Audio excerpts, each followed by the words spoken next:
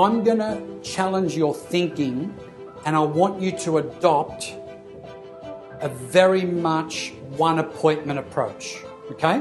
What that means is if you've got an approach which is a reappointment approach, whereby you pitch and then you come back and send a proposal and then tell them the price and the marketing and all that, I want that to stop today. I want you to at least embrace the possibility, the chances, the framework and the option to prepare appropriately up front, to adopt a few strategies up front that will allow you to secure the listing in one meeting. At that point, I want you to traffic control, am I going to a market appointment or am I going to a listing opportunity? Because you know what? They're different agendas, different preparations, different times, different everything.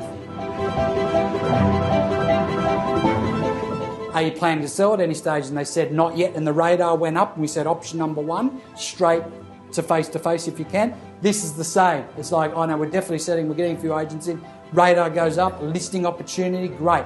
I want to now provide myself every potential chance to sign this property up on the spot. The reason I want to know if they're inviting anyone else, or at least ask it, is sometimes the answer's no. Sometimes it's like, you know what, Adrian, you're a really strong referral. I haven't thought about that at this point.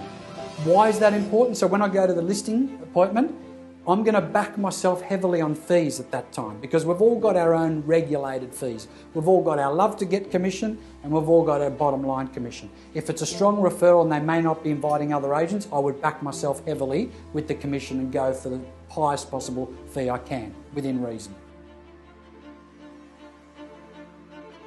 But remember we talked about the business plan. Remember we talked about increasing your average sale price and increasing your average fee?